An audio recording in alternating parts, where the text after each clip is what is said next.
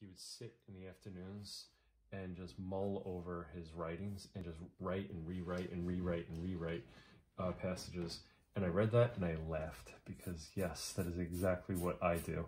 It's hard for me to hang my own artwork on the wall because when I hang my own artwork on the wall, I'm constantly looking at how I could have painted an area differently. So I'm just going to sharpen that pencil. Get a little bit more surface area. Because I don't need it to be super sharp, I just use a regular sharpener because this pencil is going to be used on its side and I'll be allowed to get dull quickly. In fact, I want it to get dull quickly, so I don't need to go through the labor of what I did with this pencil right here.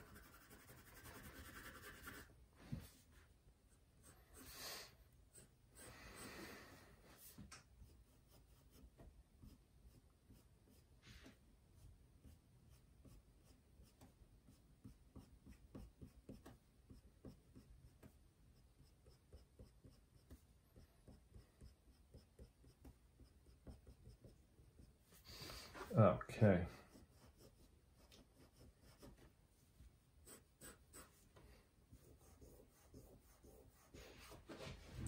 And I'll put the cast shadow coming off kind of similar over here. Quickly smash in a background.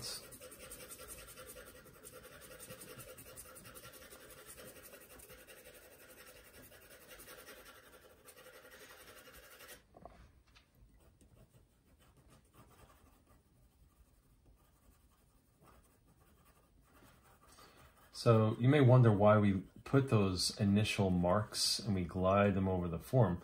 If we're just going to be covering over it, well, you can kind of like return to it to taste, where you can wipe it out a little bit and then you can reassert those marks, and you can kind of see it breathing through from underneath the drawing.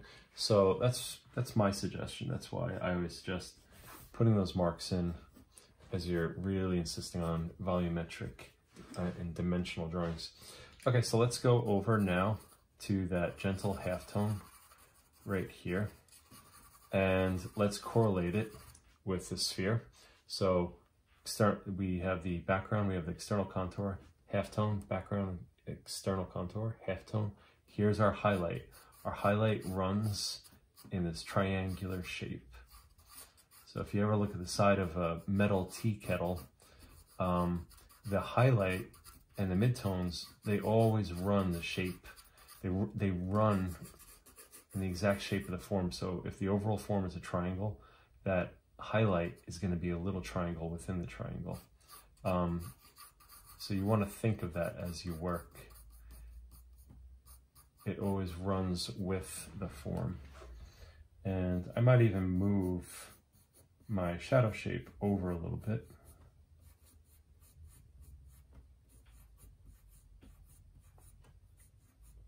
Just to give it a little bit more mass, a little bit more presence, I should say. I'm gonna go like that. And pull away slightly. Now, if I really want to clean up that highlight, I go in. So my eraser was a little bit dirty. I think I scarred the paper right there a little bit. That's something worth mentioning. If you hold the eraser in your hand, sometimes you run the risk of the oils of your skin getting into the paper, such as I've done right here. I will try to get that out at a later point with, you could get it out sometimes with a razor or something like that, with a flat razor. But for the time being, I'm just gonna let that little, that's the oils from my finger getting into the eraser. So sorry about that. Okay, so that halftone right here, it's a little bit too dark. So I'm gonna go a bit lighter right there. You can't have that halftone too dark, otherwise the thing, it just feels over-rendered. Okay, we'll find the balance. Then going back to my backgrounds,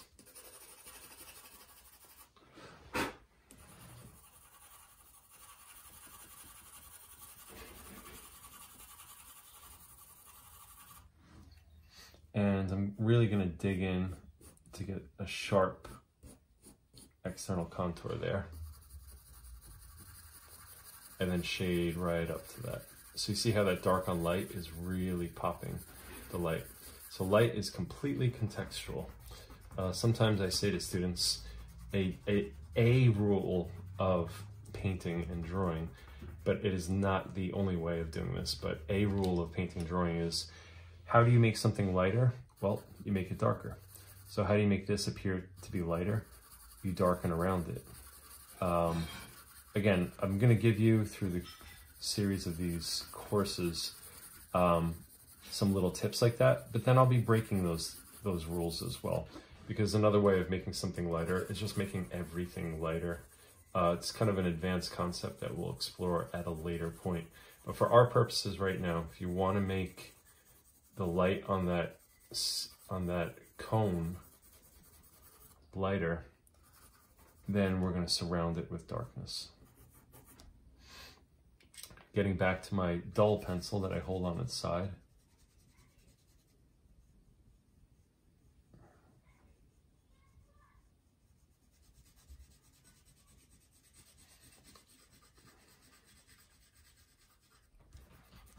And just going in with my finger. Just like that. Okay, now let's get this part of the background.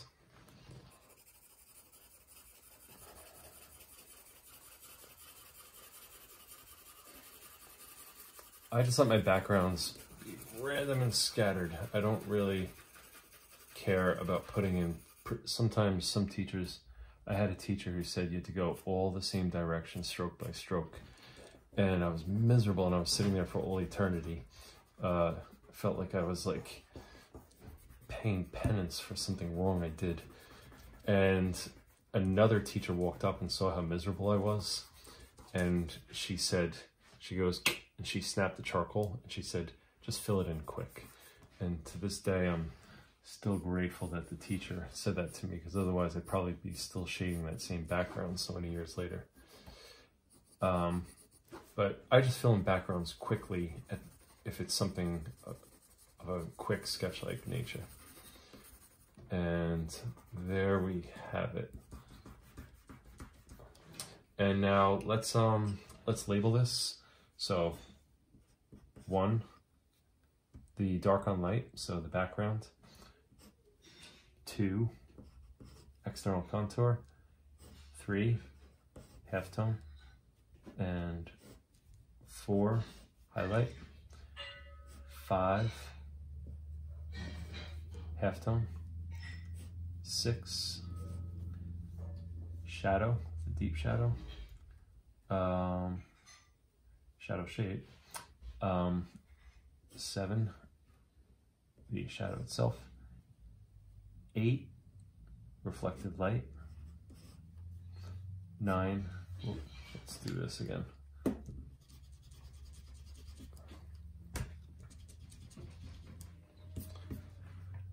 9, cast shadow. So there you have it, the geometric essence of all of drawing and painting. And if you can master these ideas, and they take, you could say in a way that you could spend a lifetime working on these things. Don't let that be daunting. Let it be exciting for you, that you know that you can apply this to everything around you, whether it is the side of a child's face, or if it is an army tank charging towards you, if it is a silo off in the distance, if it is, I'm at a loss, if it's quite a round mountain that's coming up, the geometric essence of all of these shapes in infinite numbers of combinations make up the human form. So if you want to draw and paint the human form, you really have to understand the flow of light over these shapes. So a good exercise again would be for you guys to not only do this quick, and as you see my hands quick and smudged, but you could get out some really, really long, sharp pencils and you could do a really exacting study. I mean, a super precise, highly rendered study. And that would be a good practice for you. That would be something for you that would help carry over to other things that we will be drawing and painting. So with that, I'll leave you to it.